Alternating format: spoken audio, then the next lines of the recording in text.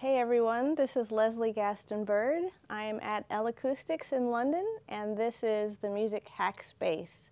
It's an event series, and we've got funding from the Arts Council England, and it's part of the We Move event series. Thank you so much for having me present this presentation on Introduction to Surround Sound and Immersive Audio. And I just want to give a shout out again to the Acoustics team. This studio, the space that I'm in, is amazing. So I hope you all get a chance to come by and visit sometime and learn more about Acoustics products and software, and just spending the time here with the team here has been absolutely thrilling. So be sure that you check it out. Okay, so this is an introduction to surround sound and immersive audio.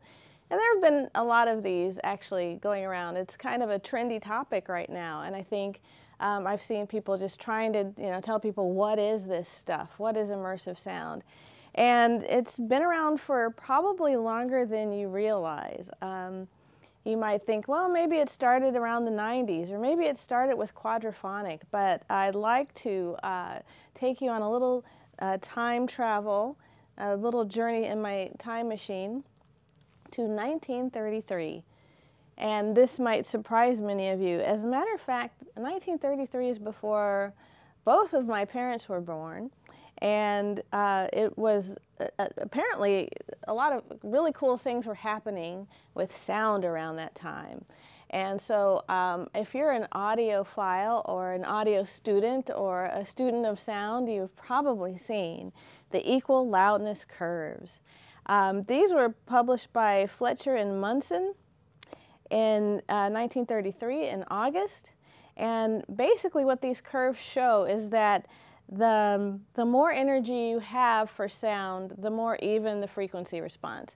But at very quiet sounds, it is easier to hear higher frequencies, and at very quieter sounds, it takes more energy for low sounds to sound as loud.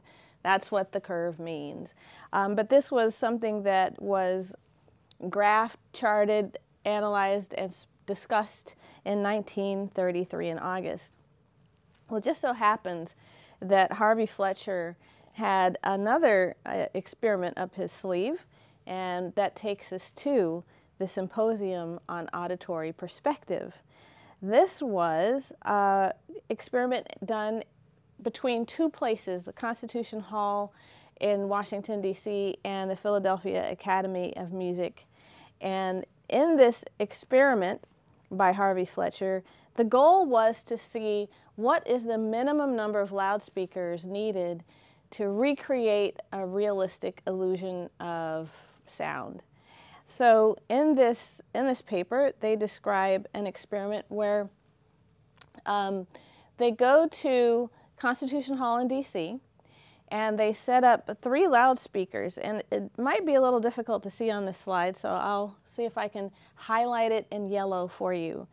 And what this yellow image shows is 3 speakers, a left speaker, a center speaker, and a right speaker. And there's kind of like 3 columns to the image. The middle column shows where somebody is standing on stage, and where people perceive the sound coming from. But the cool thing about this is the stage wasn't Constitution Hall. The stage was in Philadelphia, and they were transmitting sound. This is before we had internet, of course, and this is before we had DSP and Ethernet. This was transmitted over telephone lines. So there was someone on a stage in Pennsylvania, and somebody else on a stage and somebody listening in Washington, D.C., and they were just doing an experiment to see how we can make a realistic sound field, and they came up with the notion of stereo being left, center, and right. So that was given to us by the Symposium on Auditory Perspective. I'll just read a little bit of the paragraph that was published talking about this experiment. And it says, a system fulfilling these requirements, and these requirements were for realistic sound reproduction, was constructed and used to reproduce the music played by the Philadelphia Orchestra. The first public demonstration was given in Constitution Hall, Washington, D.C. on the evening of April 27th, 1933. So this was before the Fletcher-Munson curves were published, under the auspices of the National Academy of Sciences. At that time, Dr. Stokowski, and they're talking about Leopold Stokowski, director of the Philadelphia Orchestra, manipulated the electric controls from a box in the rear of Constitution Hall, while the orchestra, led by Associate Conductor Smallins, played in the Academy of Music in Philadelphia. And if you go on the internet and you do research about this very interesting symposium, you'll find out that they had a live audience in attendance for one of these orchestral performances, and the audience didn't know that there wasn't an actual symphony behind the curtain. And so real fascinating history if you're a history buff out there, especially audio history. Check it out. But here is a picture of Leopold Stokowski. He's in the middle of the picture operating the controls, and behind him is Harvey Fletcher. Well, Leopold would go on to collaborate with another, this isn't a Harvey, but it's a Mickey. So this is Mickey Mouse, and Leopold would go on to continue to work with these innovators in sound, and in 1938 we had Fantasia, which was the first surround movie. Fantasia wasn't just a movie, it was an experience.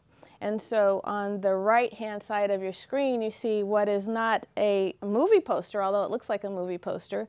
This was actually a program, a theater program. So you would go to the cinema, you would sit as if you were going to see a Broadway play, and you would receive a program, and it was supposed to be an experience, as only Walt Disney knows how to do, of course. But in this picture, you see someone mounting speakers on the rear of the cinema. And this was done so that the listener would be, you guessed it, immersed in sound.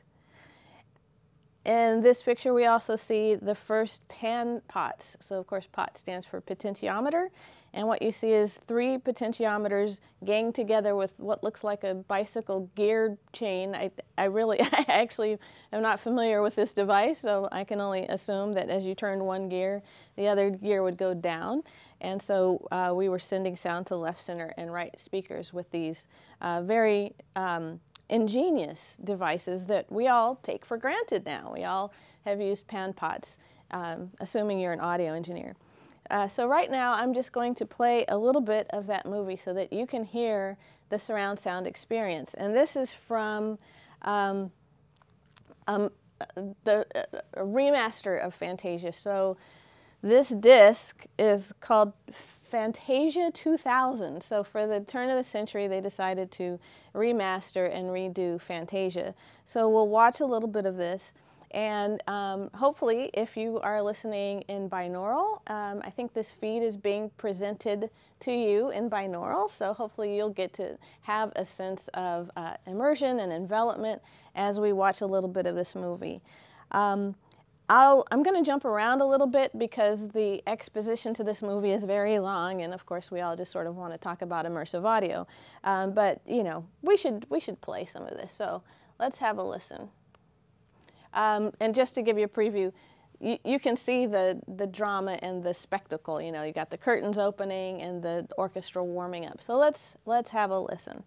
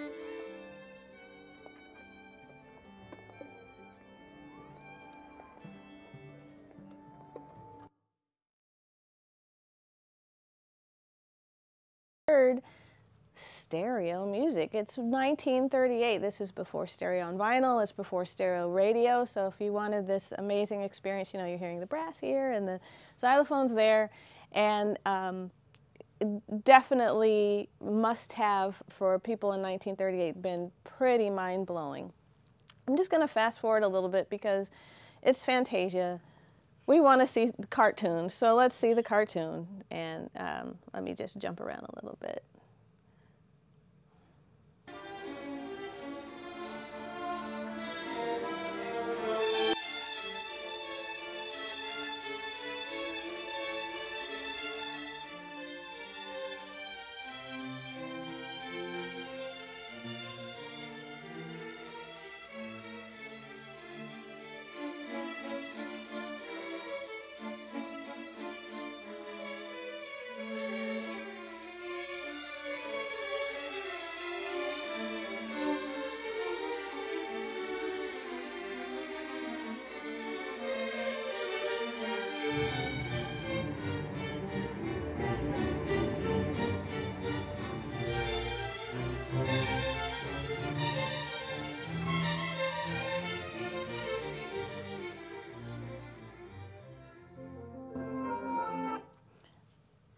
So I was definitely hearing the motion, the moving. I think today we would kind of shudder. I think if there was a classical music lover, definitely people who record classical music, don't pan the violins back and forth. You know, that we don't do that now, but at the time it was, you know, let's play, let's experiment with this amazing new technology.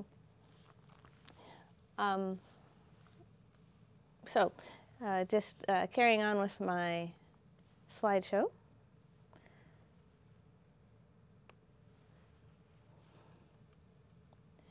But then, this is a very sad slide. This slide shows that World War II happened, and really the innovation that was coming with Fantasound and all these amazing innovations and creativity had to stop because we were putting everything we could into the war effort. When I say we, I mean the world, you know, fighting each other. And unfortunately, this innovation came to an end. But there was one kind of important discovery. And of course, we say we discovered it, but of course the Germans had this technology, and it was the AEG magnetophone. And this was one of the first ways of recording sound to a magnetic medium. And magnetic tape, of course, became used after this. It was, I guess, John Mullen, or I think he went by Jack Mullen, who discovered this. They refined it, and I believe that led to Ampex. I know the historians out there are going to fact check me on this, but I think this is pretty well-known history. But I thought I'd also share with you how this impacted the immersive sound industry. So members of my audience might have these little samples of film. And if you don't have one, you can share one with your neighbor. But what I'm holding in my hand is actually what you see on the slideshow there. So this is what's called full coat mag. I have a whole reel of it actually at my studio, but I just cut off pieces so that you guys could see it. And what it means is that you can actually use this to print a soundtrack. You can print 6 channels of sound on this film, which is great because, you know, when they did the Fantasia, they were using an optical format, so all of the sound was going onto optical. Had to be developed just like you develop a picture. Well, now we can just, you know, record it on here. But the problem was it was super expensive. One of the first films to do this, and actually what you'll see in this film isn't a full coat film, but they actually had magnetic stripes on each side of the sprocket holes. And that's where they put the sound for this picture. And Oklahoma was one of the first ones to do this in about 1955. But it was so expensive that, believe it or not, most of the films you heard between the 1960s and 1970s were mono. because, you know, who cares? Well, of course we care. I mean, you know, we all heard how fantastic, you know, stereo and surround sound was, but now we're in a situation here where people could not afford. I mean, let's just put this into perspective. Let's say a reel of this magnetic full coat film costs $200 US in, I don't know, $1980. I don't know that much about fluctuating currencies, but it was expensive. Now you need to print one of these for every cinema in the country. In that situation, you can see how it's prohibitive to do this for every film you want to make. And so a distributor said, you know, we could make more money if we sold tickets and didn't have to, you know, we just sold tickets. So I would recommend, when you have time, go to the Internet Movie Database. And you can look at films based on their sound format. So if you pull up any film, go look at the sound format it was recorded in, and then you can click on that link, and then you can look at every film that was recorded in that format. And just for fun, look at a film, any film from the 1960s and early 70s. Mono, mono, mono, mono, mono. I've done this. It's amazing. And you're thinking, why were we denied for so long? Well, meanwhile, there was a music phenomenon taking place. So I think it was the 50s. We had vinyl records, and I'm not sure of the history of quadraphonic, like who decided to do it and what their name was, etc. Suffice it to say, there was a format that emerged wherein you could get 4 channels from a record by encoding it in a certain way. And there are a couple of notable examples, like Dark Side of the Moon. I also have with me, if you are looking at me in the inset on your screen right now, I happen to have a Super Audio CD of Dark Side of the Moon. This was in 5.1. It was fascinating listening to Alan Parsons talking about the mix for the quadraphonic versus the 5.1. In quad, the song Money, which starts bum, bum, bum, bum, bum, bum, bum, bum, bum. Well, during the intro, there's cash registers, and he had it timed so each cash register was going around the listener. And when you added a center channel, he's like, wait a minute, you're throwing off the timing. Well, it's in 7/8, but let's not get bogged into details here. But the philosophy behind quadraphonic was this matrix surround. So this was actually adopted for Dolby Stereo. Again, I'm saying that quadraphonic technology led to Dolby Stereo. Somebody can take me to task on that.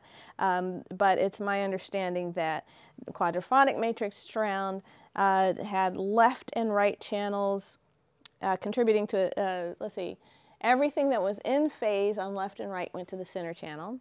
Everything that was out of phase from left and right went to the surround channel or to another channel. And then Dolby adapted this so what I said, center and left surround, right surround. In quadraphonic, it would just be left front, left rear, right rear.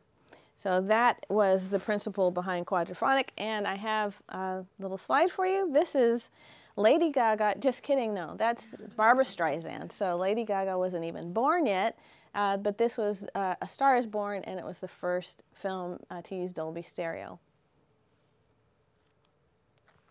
with matrix surround. And then things started happening rapidly. So we had surround sound in the 1930s, we had surround sound in the 1950s, and then we had nothing. And then all of a sudden, here we go, the baby boom. So Star Wars was the first film to introduce a special track that only played bass information. It played this information through the left, center, and right center loudspeakers. So it wasn't a dedicated subwoofer at that time. And they did this because, for example, with the Todd AO and the longer 70mm cinema format, there were 5 speakers in the front of the cinema. And so there were 2 speakers that weren't being used, the left center and right center. So not left and right, but the speakers on the inside of the left and right. And so those were the speakers that they used to play the bass-only information. And as you know, Star Wars was a huge success. an understatement of the evening. And then we have the first film to have a dedicated sub the very next year, which was Close Encounters of the Third Kind. I think if you want to hear the effect of that, I would recommend going to the scene where the aliens are communicating with the scientists on the mountain, and they're playing that yeah, that's the scene that you want to check out the dedicated sub. Water break. So what I'm doing now here locally in London is I have passed out these film strips. This is a film, it's called a quad format film, and it has stuff on it. The analog waveform that you see on the side of the picture is an optical, obviously, optical format, and it's called Dolby SR, but then there's Dolby SRD, Spectral Reduction Digital, and that stuff is in between the sprocket holes. So my very lucky guests here in London get to hold this in their hand, hold it up to the light, and if you, for me I have to take down my glasses, but if you look really closely you can see the Dolby Digital logo in the center of that. You'll also see dashed lines on the side of the stereo optical. That's the DTS time code. And then the cyan layer on either side of the film is the SDDS, Sony Dynamic Digital Sound, which carried 7 channels. So AC3 is most people, I can't say most people, anything, but you may have heard it called AC3. That's the acoustic coding that's used in that format. And then, like I said, the cyan layers on either side are the Sony Dynamic Digital Sound. And then there's time code, which are the dashed lines, and most people are familiar with DTS, and I keep saying most people. I need to stop with the generalizations. You may have heard of DTS, and the time code on the film is actually synchronized to an external compact disc, player. And so you get high fidelity CD quality. I'm telling you, in the 1990s, CD quality was the end all. So you get CD quality sound. Speaking of CD quality, I want to take a moment to tell you about the LC concept system. This was the front runner to DTS. And if you go on the web and you do a little search, you will find a podcast I did with 20,000 Hertz, talking about the woman on the left, Elizabeth Loken. So LC concept was patented before DTS. And what you see is Elizabeth Loken and Pascal Chedevelle with their LC concept system, which is 2 compact discs that synchronize to time code printed on the film. They were first. There's no doubt about it. It's in the paper. They patented it that way. But what happened was DTS kind of ran with it. And I can't assign guilt because I did not adjudicate the case, but there was a settlement. So DTS actually did pay for something. Again, I'm not going to get into legals, but it was very suspenseful because when Jurassic Park premiered in France, there were police officers in the projection booth, and they prevented the DTS soundtrack from playing. They said, you know, I'm just assuming, show me how this technology works, you cannot use DTS, because there's an embargo on, or injunction, that's the word, an injunction against this technology as it is being litigated. Fascinating history, just amazing. Anywho, Jurassic Park did come out in 1993, and that was the first film to use DTS.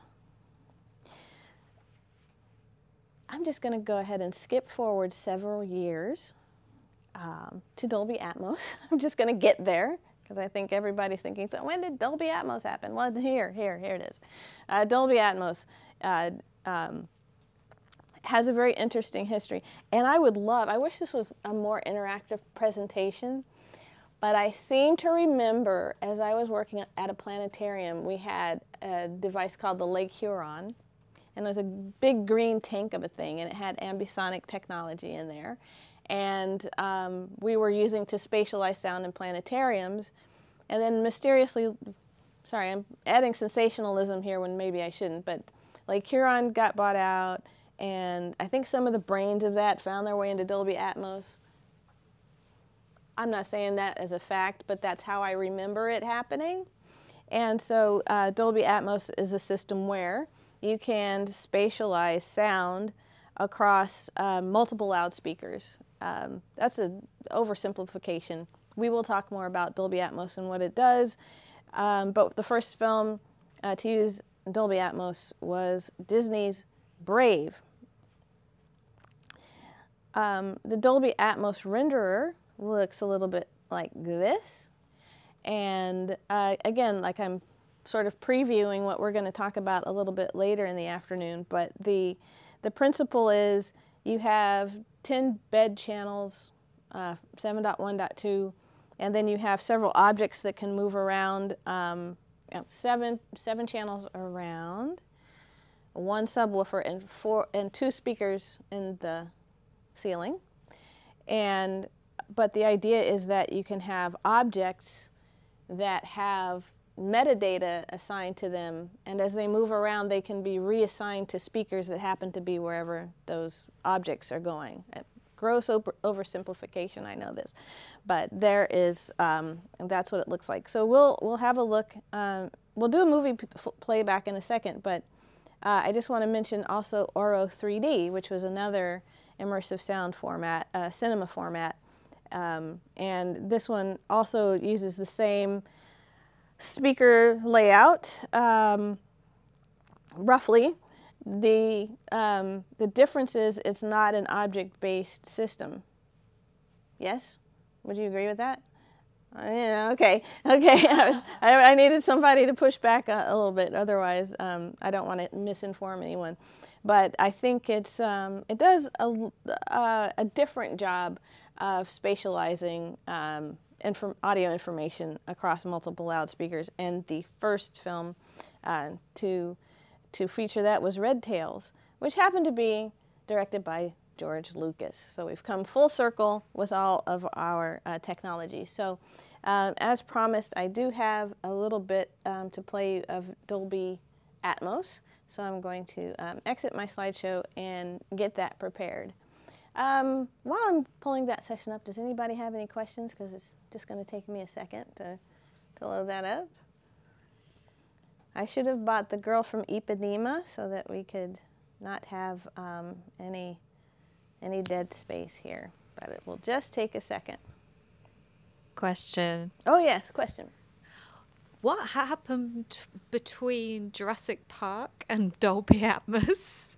Not much. I mean, there was Dolby True HD, and there were various formats of DTS that would DTS EX, which added a center rear channel. But it feels like between 2003 and 2012, everybody was kind of laying in wait, waiting for the next format. Everybody was perfectly cool. And things started happening really fast, where it may have also been that people were holding back a little bit. For example, Blu-ray came and went in a blink of an eye, you know. Blu-ray, the Blu-ray format was such a flash in the pan that I think people were a little bit shy to really jump in there. And then I was going to say something in addition to Blu-ray being a flash in the pan, because yes, you know, I'm glad you mentioned that. I also bought some DVD audio and super audio CDs that I'm just going to pass these out. So sorry, people at home, but if you just want to take a look at some of those now obsolete formats, it's just fascinating that, you know, in 2006, I couldn't wait to get a SACD player. I still have it. Most of the LEDs on it don't work, but, you know, I'm not going to let go of it because, you know, it was great. It sounded amazing. It still sounds amazing, you know, to listen to the 1-bit, very high sample rate formats. So I'm just going to sort of concentrate here for a minute because I need to make some changes. And I'll just make sure this is tracking. No. Let me see here. Go a little bit closer. Ah. So one of the advantages of see, I can't do the two things at the same time. One of the advantages of today's technology is that we can very easily pull up, 100 channels on a laptop computer. It's a lot of fun, but it's also something that takes a lot of concentration. So please bear with me while I see if I can get this to connect. Okay.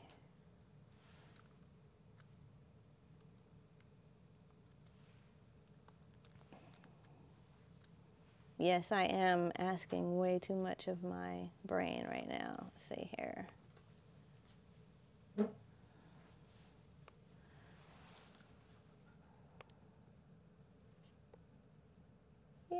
Yes. For those viewers at home, Leslie is looking at her I/O routing in Pro Tools, making sure that she can connect her Dolby Atmos renderer to it. Leslie is a Dolby Atmos certified engineer. We'll get there, it just takes a minute. One of the things we were doing today was we were doing lots of testing, so a lot of things got switched around. But thanks for bearing with me.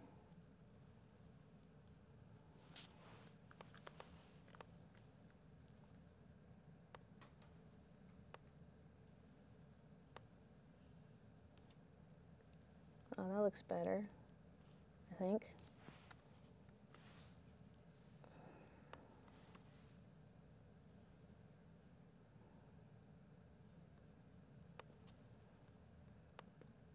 So just reminding everyone about the wonderful environment we are at in London here at L Acoustics. The absolute quiet of this place makes the fact that you have to wait even more painful and embarrassing for me, but just, we're getting there. Just give me a moment. So, let's see. Try this again.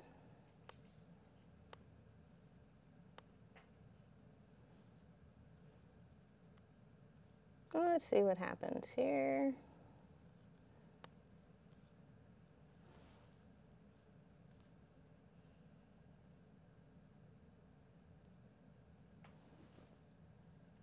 Some really weird stuff is happening, and I am fixing it. I'm going to talk to the stream for a second. Ah, yes, please do. Yes, okay, that's cool. Awesome. Thank you.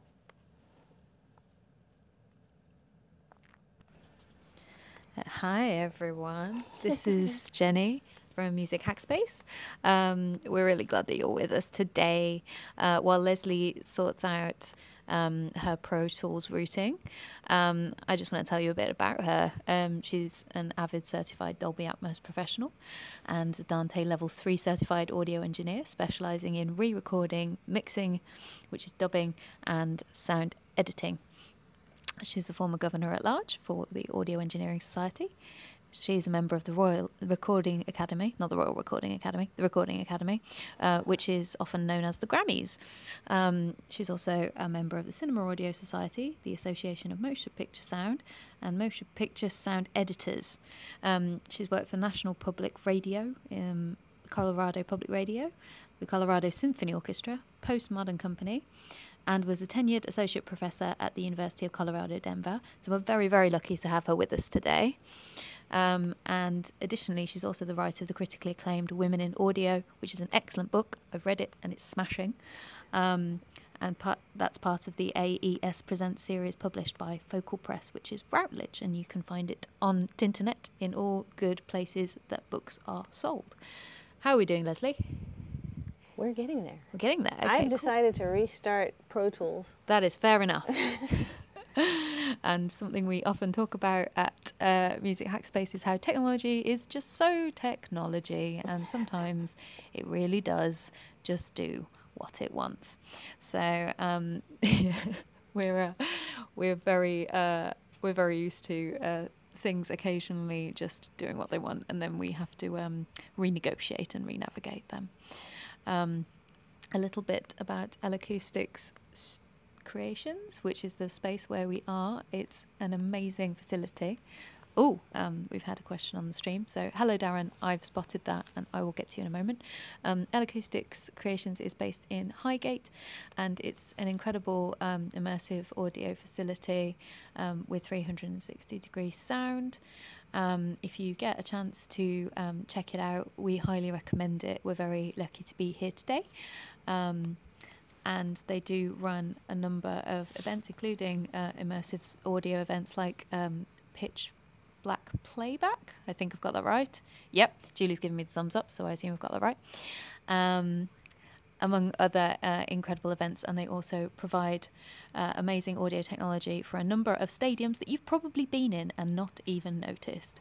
So pay attention next time to the fantastic speaker systems in those environments, because you never know, it might have been L-Acoustics. Right, so Leslie, are you in a position to take a question, seeing as one's been asked? I can take a question. Okay, Darren has asked, as you say, Atmos takes a lot from ambisonics, yet both are being used in their own contexts currently. Are they likely to grow together in popularity, or do you anticipate ambisonics to be set aside? Oh, that's an excellent question, but no, I do not think ambisonics is going to be set aside. There's so many people who want to experiment with it. Every time I go to an AES conference, someone is talking about it, and people are still selling microphones that record it, so it's big for virtual reality, augmented reality. It's big for gaming. The technology is used to upmix things, so ambisonics is definitely here to stay. Yeah, so I think ambisonics is not going to be obsolete anytime soon. Awesome. Thank you so much, Leslie. Thanks for the question, Darren. By the way, folks on the stream, if you, I realize that I'm literally just like an omniscient voice right now, and that's a bit strange, so you'll see my face later. But if you do have questions about anything that Leslie is talking about or presenting on, please do drop them in the stream. We'll either ask them throughout the presentation or at the end in the designated question time. How are we doing, Leslie? Much better. Okay, cool. Do you need me to keep doing this cool little omniscient voice radio thing, or? No, I think I'm good now. Okay, amazing. All right, I'm going to hand back to Leslie. All right, everybody. So as you were probably aware, I needed to recalibrate, reinstigate, and roll with my new session. And all I had to do was restart my software. So right now what we're going to do is we're going to look at a little bit of a movie called Sol Levante. And this, it's S-O-L-L-E-V-A-N-T, Sol Levante. And the reason I'm playing this one is because it's free to use. Netflix was kind enough to give creators a way to test their systems, to experiment with systems, and so that's what we're about to hear. So I'm just going to check a couple more things. Master is selected, time code is running, and I think we should hear it start shortly.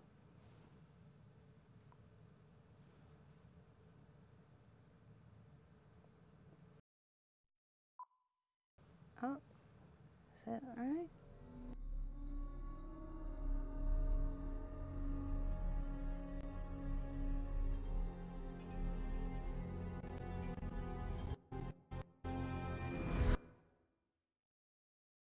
We just have a little bit of disquiet with our clock. I think this just might be because I had to restart the machine. Perhaps Maddie Face is mad at me. They're in the name. So I'm just going to check a couple of things and maybe see if Chris is around. It looks like my stream and my format are okay on my audio devices, so I'm just going to hope for the best. Also, I noticed my two-pop was out of sync, so let me just make sure this is working. And of course it was working earlier, as you know. So let's try it again.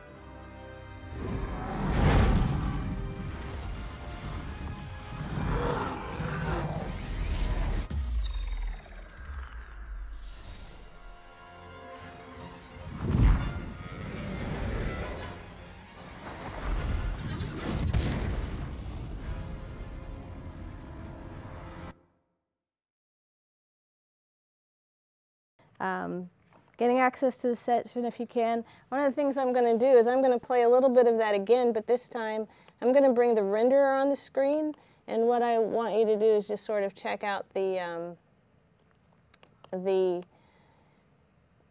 little green balls that are moving around. I mean, for lack of a better thing, but I think it just sort of tells the story of the power of Atmos and how it works. So we'll talk a little bit about that as we go, what is actually happening here. So here is a view of how the renderer looks in action.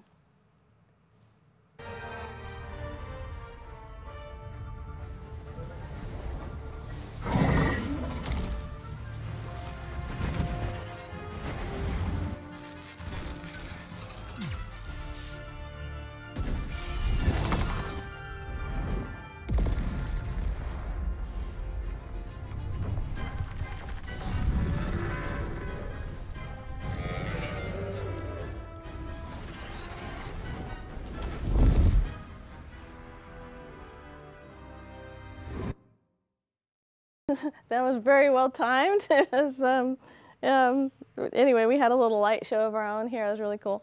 But as you can see, there are objects moving around. So the little green balls are called objects, and they're moving around in space. And that's really the power of Atmos. Is it can take all these whooshes and fireballs, or if you're looking at Lord of the Rings, it might be the swish of an arrow, or a helicopter falling from the sky, you know, if you're into, you know, James Bond action films, and move these things around us in really exciting ways.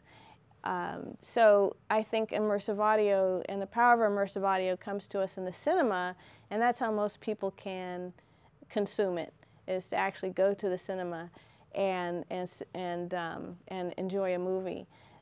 Enjoying spatial audio in other ways is not that accessible for ordinary people.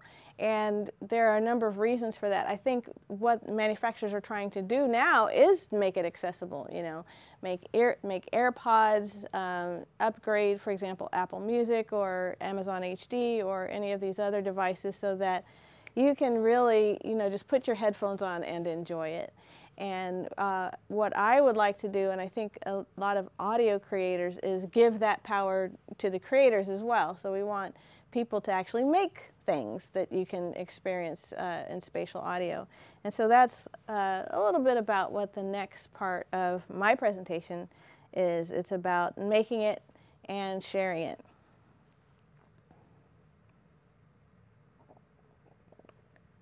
So I'll go back to my little PowerPoint here. And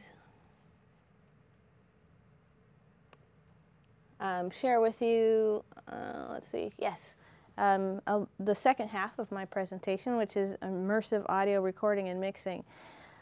I'm going to, I don't want to move fast. There is so much information here. And as a matter of fact, one of the things I like to do, if you don't mind a little bit of shameless self-promotion, please get in touch with me at l.gaston-bird@surrey.ac.uk, because I am developing curriculum so that we can take longer to sort of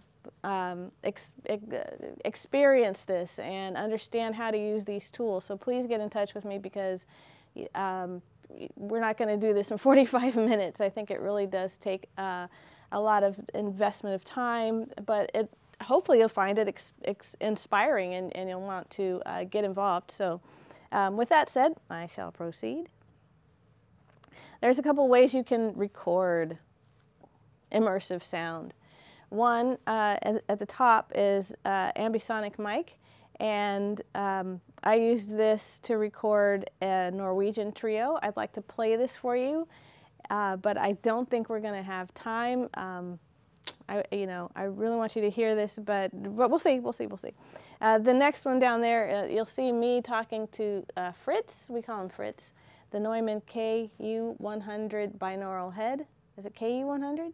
Not KM100, KU100. Okay, the binaural mic. So these are two ways to record immersive sound. There's another one. I noticed my slides are out of order, but I'm just going to skip ahead. There's also classical recording techniques for recording immersive sound, and here are just 5. There are more, and please leave a couple in the comments if I've left out your favorite.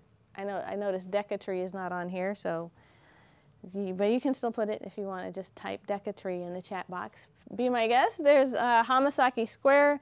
Kimio Hamasaki developed this recording technique, the optimized cardioid triangle, OCT, at the bottom. It's where you have 3 cardioid microphones pointing that way. Look at that slide. The Trinov array was really fun. We got to experiment with this when I was teaching at the University of Colorado. And this is another way of recording immersive sound. The IRT cross, which IRT stands for, I can't remember. Nobody remembers. That's okay. I put you on the spot. I understand. I'll remember probably at 3 in the morning.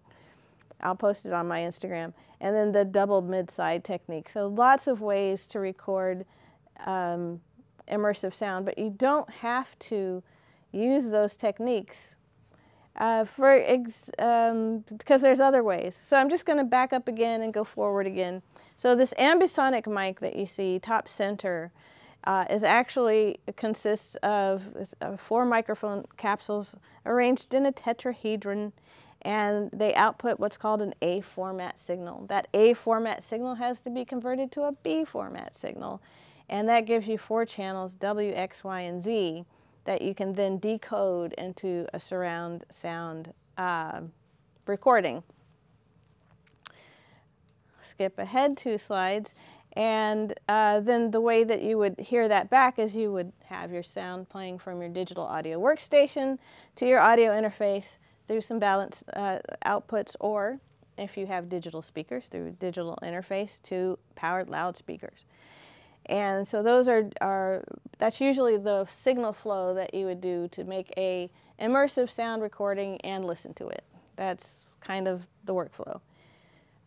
If you are the average consumer and, oops, I'm sorry, that's not what this one's for. This slide represents how you can play back immersive sound if you don't have tons and tons of money. You can buy an audio-video receiver and go HDMI from your computer into the receiver and have Atmos playback at home. So you don't necessarily need to do all the things that I just said. You can do it this way as well. You have your loudspeakers and your television monitor.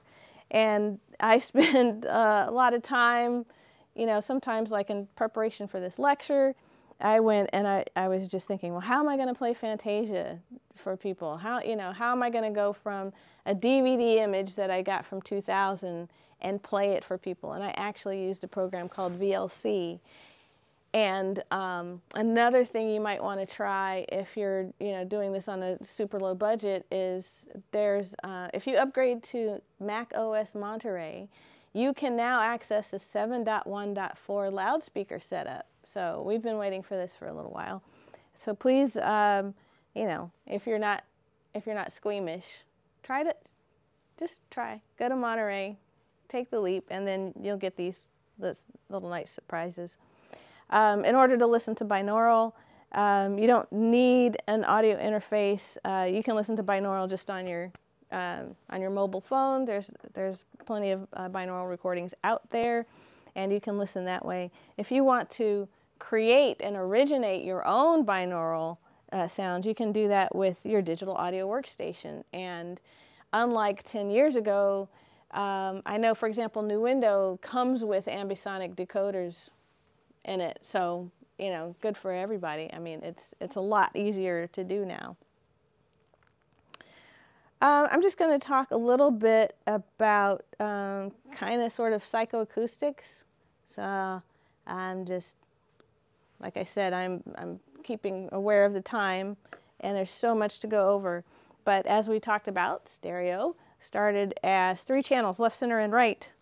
But now everybody kind of thinks stereo is 2 channels. So in the picture on the left, you have a speaker in the center of the left and right conveying information to you. On the photo to the right, you have a phantom center. And in this situation, you have a speaker on the left, a speaker on the right, and that creates the illusion of having a center image. But the problem is that only works one direction, which is in front of you.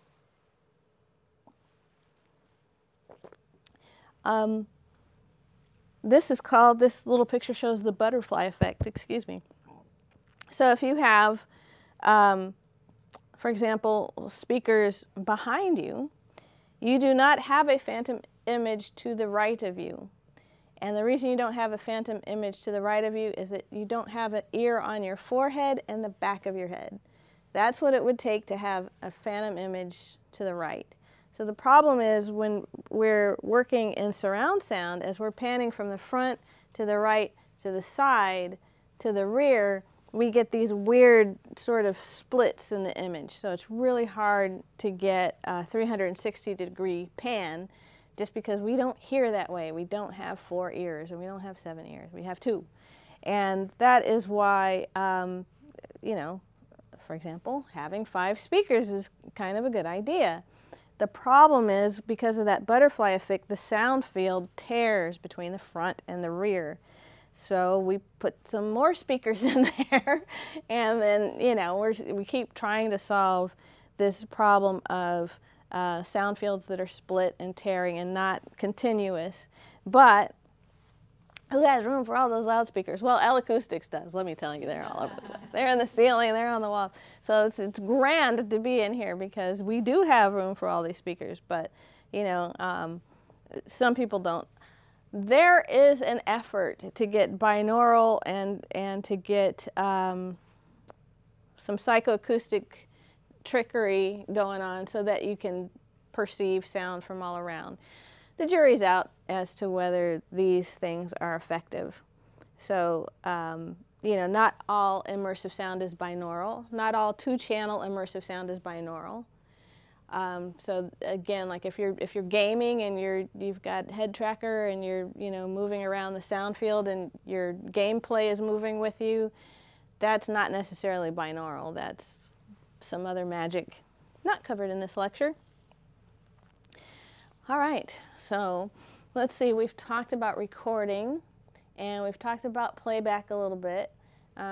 We dipped into some psychoacoustics. One thing I want to talk about is the subwoofer.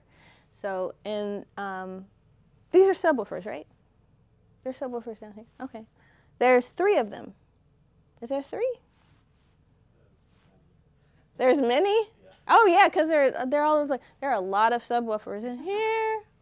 And I'm just guessing it's because we want just based on the design of the speakers, we're trying to achieve a full range experience all the way around the room. Yeah. So in your home system or in your cinema, it's not necessarily that way. You might have 1, 2, 4 subwoofers because if you're in a cinema, you've got these huge, you know, car-sized speakers, and at home you don't have to, you know, you don't have that much space to cover. So 1 or 2 subwoofers. So the reason that we use the low frequency effects channel in movies is to create big booms, just like we saw in the Soul Levante. You know, the evil spirit monster is wreaking havoc, and so we need explosions and loud sounds. We saw Fletcher Munson from 1933 demonstrating why we need extra help at low frequencies, because we need more power to hear them as loud as other frequencies. So there's a lot of stuff on that slide. I'm just going to move along. Like I said, I'm minding the time. I think, too, if you look up the Recording Academy guidelines, you can learn more about how to mix effectively in surround. And I do have another mix that I want to play. We're just going to cross our fingers and make sure this works. But before I do, I'm just going to pull up these guidelines about panning a sound all around. Okay. One potential problem that can arise from routing a signal into 2 or more speakers is the danger of comb filtering. So there's an acoustic comb filtering that happens if you have a sound in more than one speaker. If you have more speakers, it becomes a bigger problem. And so this is why many, what they call experienced surround mixers, turn off channels when bringing a sound inside the surround bubble or panning a sound from one area to another. Whenever a signal is placed into 3 or 4 or 5 speakers, it should be decorrelated, means it should sound slightly different in each channel. So what this means is if you have the Pro Tools panner and you have a sound panned in the middle, that does not mean the sound is coming from where you're sitting. It's coming from 5 speakers at the same time, and it's, you know, probably going to sound a little funky because your speakers aren't matched. So that is the point of that particular slide. And soloing or muting loudspeakers. I'm just going to keep rolling through these because I think there's, you know, I recommend that you download the Recording Academy guidelines, please, and have a look at them if you're interested in mixing. But what I'll do is play a little bit of Morph the Cat. Morph the Cat was an album released in around 2006, I believe, and it's one of the first Super Audio CDs I bought. It sounds amazing in 5.1, but the cool thing for me as I taught the subject was that I could solo each channel, or I could mute different channels.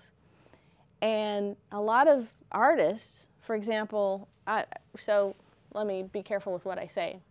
I would imagine that if I was Donald Fagen, who you are about to hear, I would not want people to solo these different channels because the vocal performance in each channel is a little shaky, but when they're played together, it sounds, you know, incredible. It sounds cohesive. So we might have to do a little song and dance again as I bring this session up, but please feel free to talk amongst yourselves, which is a little hard to do on the internet, unless the Discord server is up, and then you can. But what I'm doing right now is I am loading the Morph the Cat album. And I almost want to say, like, if you get some time to enjoy this, this album, it's a little prescient. It's a little foreboding because he's talking about how times change and but times always change, so maybe it's not prescient, maybe it's just observational. All right, I am now changing my I/O setup so that we can listen So all I have to do, hopefully, is one of these. Shall I chat to the stream a bit, Leslie? Let me just hit play for a second and we'll see. Okay. Here we go.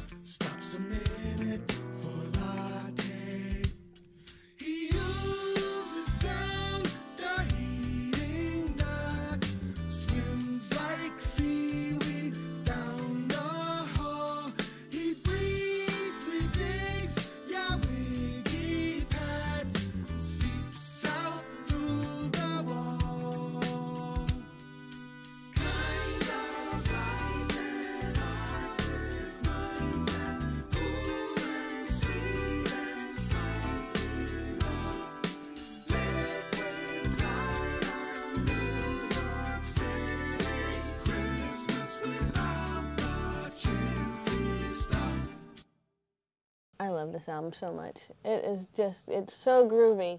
But you can hear, or what I'll play for you rather, is kind of the difference between this song in surround and this song in stereo.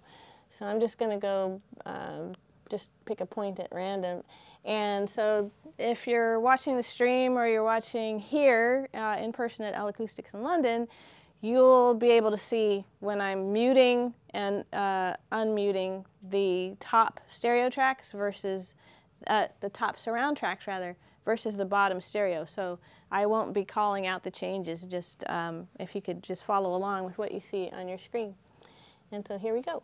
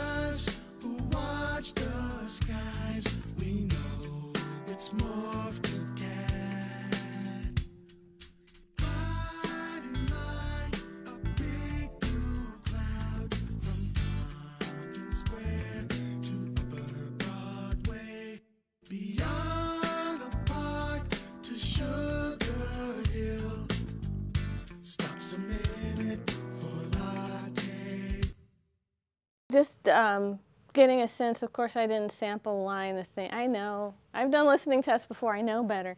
But yes, just listening to the stereo versus the surround, you gain an appreciation for what you're hearing. But the other thing that's fun to do, and this is where Donald is throwing his shoe at me. Donald doesn't care, he doesn't know I'm doing this. So the other thing that's fun to do is sort of mute and solo different channels of the mix. And before stereo sound, we couldn't do that. You know, I'm rambling a little bit, but I'm just going to say, when the Beatles did their stereo stuff in the 60s, that's how people were learning the guitar parts. Like they would just turn one speaker off because the guitar was panned over here. So, I mean, this is kind of the same. So let's see what happens when we just kind of mess around with it.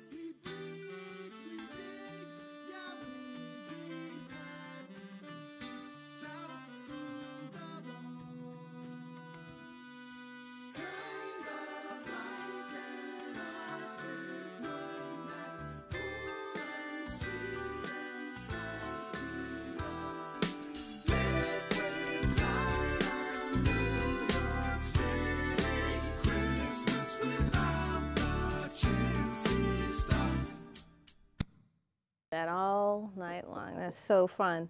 I mean, it's fun from an instrumentation point of view. It's fun from an audio engineering point of view. It's fun from a musician point of view. I just, love, listening to those parts, a little bit discontiguously, just to get a feel of how they did it, and that's cool to me. That's kind of why I do this stuff. So thank you, Surround Sound, for being awesome. Just continuing with my presentation, with my slideshow rather. So as you witnessed earlier, it's kind of a pain working with a digital audio workstation because you have to constantly review your I/O setup. If you're switching from Atmos to stereo, from stereo to ambisonics, from ambisonics to mono, and teaching and doing all this kind of things, wow, you really have to be on top of it. And a lot of what you have to do, Pro Tools users, is be on top of your I/O setup. I'm going to fly through these slides because this is not a tutorial on how to set up your I/O, but it's just a couple things to think about. You have to create a 5.1 path, or a 7.1 path, or a 7.1.4 path, or a 7.1.2 path. And these are some of the places where you can set that.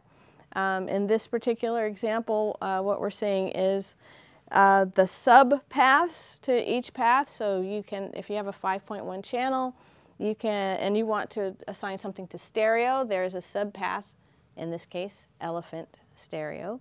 So if you want to have, for example, a stereo keyboard in your mix, you might assign it just to elephant stereo. Or you might decide to have just a stereo pair that are rear channel, so you could have an LSRS stereo pair in your subpath as well.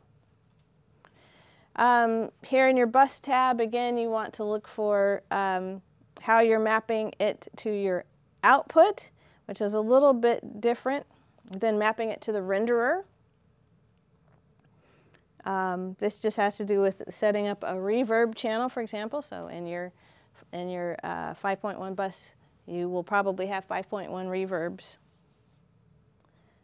I'm not going to do the mix from scratch example, so sorry, because of time.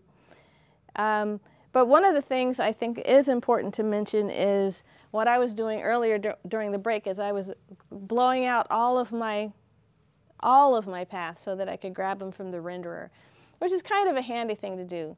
So the renderer is providing you, actually let me stop my slideshow for a second, just so, because this is interesting to see. So this is my renderer, and my renderer can be configured to to have a number of beds. The first 10 are always fixed, and these objects can change back and forth. And what you're able to do is have Pro Tools grab this configuration from the renderer, and in that way you can make sure all of the objects that you set up are being mapped to the Dolby Atmos renderer so that it can put its special metadata stuff with each of the objects. So this is a handy thing to do and an important thing to do, but it also means you have to be confident enough to say, I'm going to delete all of my output settings. I know there's 118 of them, but I got to get this right, delete. And pretty soon you'll get nimble at doing that. And also knowing when it's just time to reboot the software. Your playback engine, if you're doing this at home, is going to be your Dolby Audio Bridge. So I'm using, in my Pro Tools setup, I'm using the Dolby Audio Bridge to send sound to the renderer. And in my peripherals, I am enabling Dolby Atmos. And when that, the renderer is open, that little green light comes on. So a second ago, you heard me talk about grabbing configurations. What does that mean?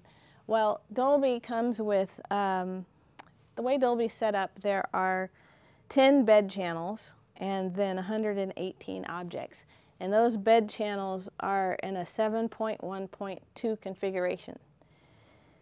The beds always use the first 10 channels, but then there are 118 available objects. So basically, if you set up a Dolby Atmos session, you have a 128 channel mix, which seems bonkers, but you saw how they used it on Sol Levante. I mean, they were using a lot of them. And one of the most popular questions that I get, and I know I had this question when I started around, is what is the difference between a bed and an object? And I can't remember if it was Carrie Thomas or Dave Tyler or one of the very, very cool people at Dolby who explained it to me this way. The beds are like the forest. So you can have a stereo bed or a 5.1 bed or 7.1.4, which is 4 channels in the ceiling. But objects are the things that move around. So an owl flying in the woods or a fox walking on the forest floor. And it's things that move around with metadata. So that owl has metadata associated to it, so you know where it is in the sound field. Same with the fox.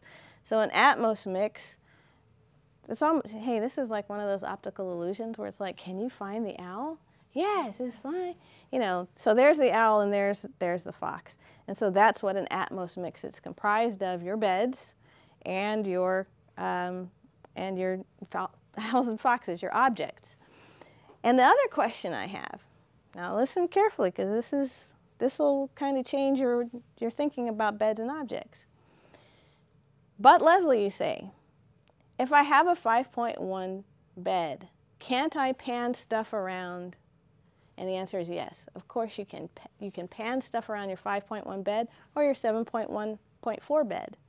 What you won't have is the metadata that goes with your little owl that's flying around. So if you were to take your mix to a cinema and play your mix in the cinema, and your cinema has 100 channels, 100 loudspeakers, your metadata for the owl is going to tell it which one of those loudspeakers it is flying around in. Your 7.1.4 bed is not going to do that. It can try. It probably won't be as nice as if it had some metadata sending it to each speaker. It's going to be relying on phantom imaging, and as we saw earlier, it's a little harder to create a smooth pan when you're relying on 2 speakers in any 2 places in your room. So that is why we need that. If you create audio, so the next thing is you're going to output something from the renderer. And the thing that you output is called the Dolby Atmos master file. You'll have an Atmos file, which is what the renderer can open, an Atmos.audio file, which is all of the audio used in the mix, so it's the big file that you get, and the Atmos.metadata, which is where are my fox and my owl. So for example, on the bottom I have a song called Cockpit Crazy, and so when I hit render on my Dolby Atmos renderer, those are the files that it spits out for me. We're getting there, everyone, so thanks for hanging in there. I know this is super like heady stuff, but I think you guys are hanging on. If you're in this lecture, you're probably curious about it, and I bet every single one of you can get it. You can download the Dolby Atmos renderer for 30 days, 60 days. Somebody in the chat probably knows. And when you start to play with it, yeah, you start to get it. I think you do need to go through a tutorial because it's not intuitive, but hopefully this lecture is giving you a good foundation. So in the renderer, you have to choose a driver. So if you're working in Pro Tools, your playback engine is the Dolby Audio Bridge. If you're working in Dolby Atmos renderer, the input is the Dolby Audio Bridge because it's bringing in sound from Pro Tools, and then your output, in my case, is a Sapphire by Focusrite. But it could be, in this room, it's the Matty Face by RME, or it could be an HDMI if you're using your home AV receiver. So it's the audio bridge that sends your sound to the speakers. Your peripherals, I think we talked about that earlier. You want to make sure Pro Tools Dolby Atmos is enabled and part of that network, and that your connection status is blinking. And then check your channel order. In the renderer, it's the SMPTE channel order, so left, right, center, LFE. This is not the same as the bus order, so just make sure. This is one of the reasons why I always have a channel check file. So I actually recorded myself saying left channel, right channel, center, LFE, left surround, right surround. And then I assign each one of those clips to a different channel so that I know, which channel is going where. And then in the renderer, I think we talked about you can have the first 10 are always beds. So you could have you could have 5 stereo beds, or you could have a 5.1 bed and a stereo bed, or any combination, but your objects always start at number 11. And then we did a demonstration there. You can also use Dolby Atmos renderer to create binaural mixes. And so you would use headphone processing and choose binaural. And there's a binaural mode where you can see for each object in your mix which channel is what. Sorry, that made no sense. So you can choose mid, near, and far for each one of your beds for the renderer. So that just gives sorry, mid. What would I do to change that? I really can't see. I have to bring this down because I can't see what I'm doing. Oh yeah. Sorry. Without getting into details, actually, you can use a binaural configuration scheme from Pro Tools to choose which one of these are mid and near and far. And that's just how close or far away each object is from you as you're panning it around. Too much. This is a lot to get through, but I think it's super fascinating. So I'm just going to keep going. Go back to my slideshow. And, oops, wrong button. I think the thing that I want to get to that I'm kind of rushing to is how you can make your own mix. So when you bounce your mix, when you get the renderer in, check this out. Remember how you used to have MP3 and MOV? Well, now you've got a Dolby Atmos ADM wave file. So that's pretty handy to have. So you can bounce Atmos file from Pro Tools, which is useful if you want to upload your stuff to, for example, DistroKid or CD Baby. And so those platforms now allow you to upload a spatialized mix. So, for example, DistroKid has a distribution deal with Tidal and Apple Music. CD Baby has a deal with Apple Music. And so when you go to upload your mix, drum roll please, this actually brings me to the end of my presentation. But this is, for example, on DistroKid. It asks you if you have a spatial audio mix. And for the first time, ladies and gentlemen, please hit yes. I would like everybody to upload a song and hit yes on this, having made a spatial audio Dolby Atmos mix. So there you have it. I think I've covered everything that I can cover in this 90 minutes. And I just want to say a little thank you. Before we end, though, and before we start taking questions virtually and in person, I just want to invite you to an interview. So this is part of a PhD project I'm doing. So I'm really glad to be here, really glad to be bringing you this information. And thank you, everybody. Thank you to 2% Rising. Thank you to, yes, Music Hackspace. I just want to say these series are incredible. I can't believe, you know, you've done dozens of these, and you guys should be so proud because this is really empowering. The We Move event series, please check out your Instagram and check out the next events that are coming up.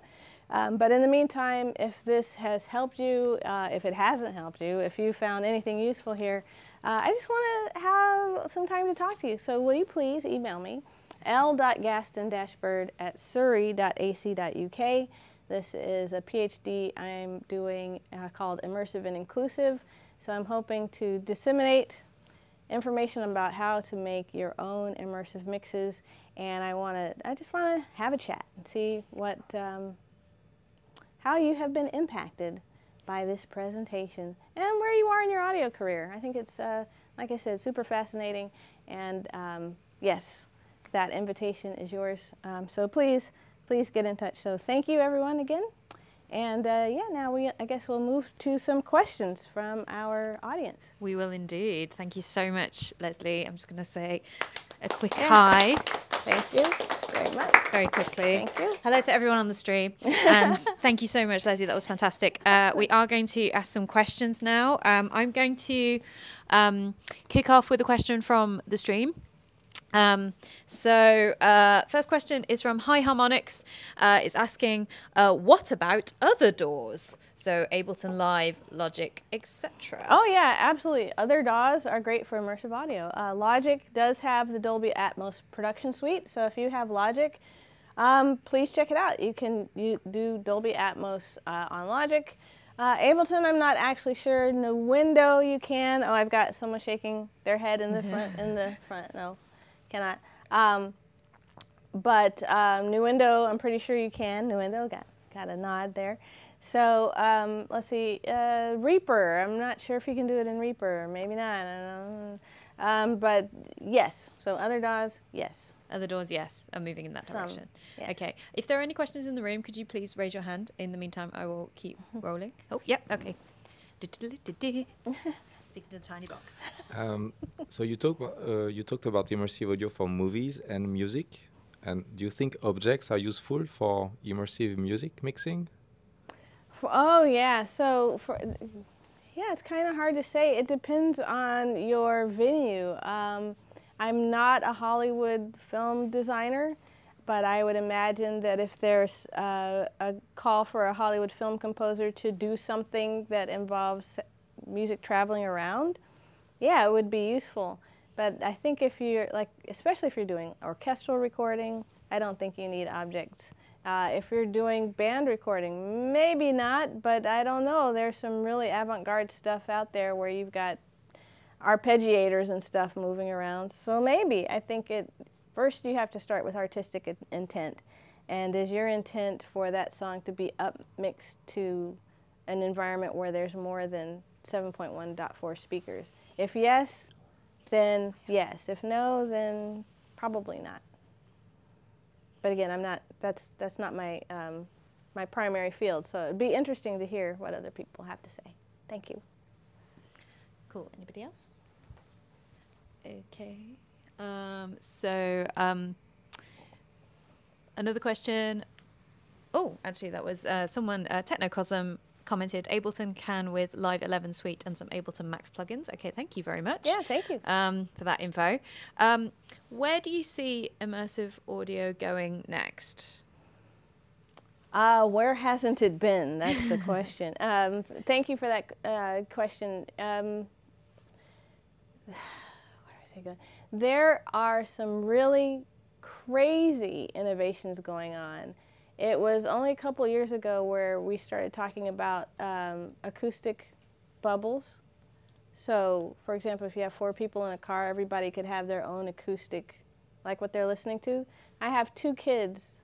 They're ages 10 and 12. They cannot stand to listen to each other's music, or at least one can't stand to listen to the other. Wouldn't he like to have his own sound bubble? You know, so that's a thing that's happening. And then, of course, gaming, I think, is only limited by people's imagination. So I think really the areas to watch are, you know, the gaming industry seems to be, and the audio for virtual and augmented reality, don't forget, in Seattle this August. So I think a lot of innovations are to be found there. Hi, Leslie. I was wondering, what do you think about the devices to diffuse immersive audio? Because we have binaural for with headphones, and that's easy. But then we have venues like acoustic supported. But in between, for consumers, what people can have as devices at home to have immersive audios? That's tricky. I mean, at my house, for example, I mean, even in the 90s, I wanted to have Dolby Pro Logic. So I went out and I bought 2 rear speakers and a center speaker. And I wish that more people would listen that way. Right now there's sound bars that do things and up-firing speakers that do things to sort of simulate that environment. I'm still really crazy about just having a physical speaker, you know, on the left, center, right, left surround, right surround. I can't do the sides.